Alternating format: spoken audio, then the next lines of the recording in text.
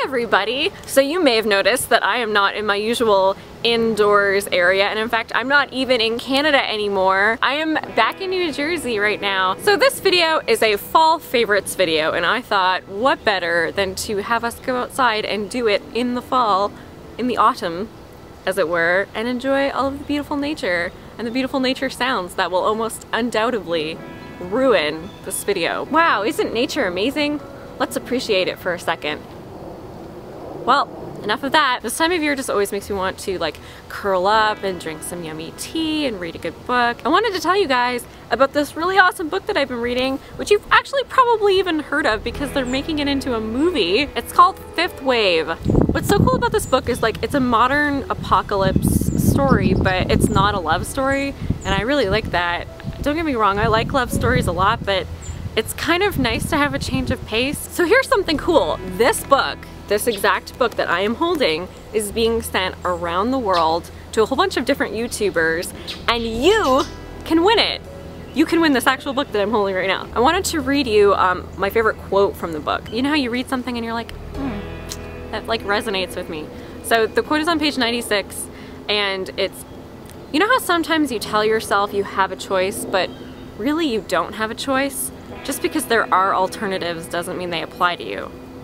And I really liked that because that's how I feel all the time. Sometimes when you're faced with a choice in life, you see that there are other choices, but if you're someone who, you know yourself and you know what the right thing is to do, you can't just do those other choices. You have to do what the right thing is and what you would do. So I'm now going to sign the book. Sorry, I had to get it right. Check out the Fifth Wave hashtag so that you can follow the book's journey and see where it's at and have a chance to win it yourself. The Fifth Wave movie with Chloe Grace Moretz is coming out soon. Oh my gosh, she is such a cutie. And all of the YouTubers involved in this tag are adding an item to the survival pack. So of course, I will be adding my own item, which will be tea. Is a world without tea worth saving? I don't know. The book would argue yes, but I don't know that I can back that up. The book is about an alien invasion, and that's pretty much the spookiest thing that I can think of, so you're definitely gonna want to read the book before the movie comes out, and that way you won't be too scared. I was tagged by Laguna Beach Love, and now I'm tagging Secret Life of a Bio Nerd. You should comment on this video and tell me what the one thing that you would bring in your survival backpack for the apocalypse. Last time I was in this forest, which is, I'm legitimately in a forest right now filming this video, I saw two does walk across my path, and then a buck, like a huge buck with antlers, like ran across, and I was like, ah, because even though I'm from Canada, I've like never seen up close deer before, so America is magical. So on to my next favorite. I've been super obsessed with David's tea for like the last 6 months, but I know I'm still talking about tea. Shocker. I didn't really start drinking David's tea until I moved to Toronto. They are the best loose tea I've ever had. In fact, they are so good that every time I come on a trip to America, I go to David's Tea and I fill up my little canister. And actually you can buy David's Tea in America. They're opening more stores all the time. There is one in New Jersey here, but I just I couldn't rely on that. Like, I had to bring my own. This one is organic cream of Earl Grey, which is my favorite. I've probably gone through about 4 tubs. Like, this is 100 grams about, one of these little containers. I love their cream of caramel rooibos. That's really good. They do a lot of really good chocolate teas. If you like chocolate tea, you'd love them. Read My Lips is good. Chocolate Rocket's really good. I've tried a lot of them. The banana split one, the lime gelato is good.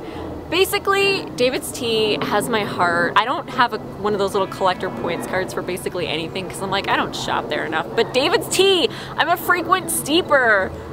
That's a real thing. I didn't make it up.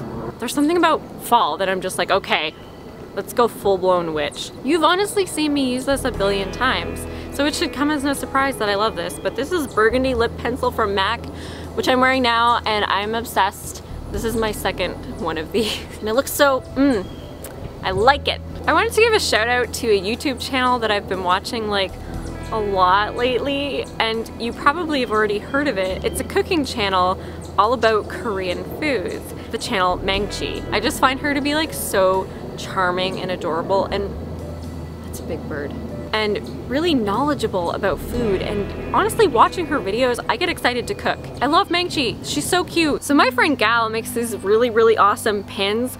I have some that I really wanted to show you. So this one is an enamel pin with a screw back, and it's super cool and also very relevant to what we're talking about. These kinds of enamel pins are so cute for fall because they're like, to me, they're super classy and they look really nice on a cardigan or even on the lapel of like a dress shirt or something. How cute is that? It's metal. I thought this little pin was very apt.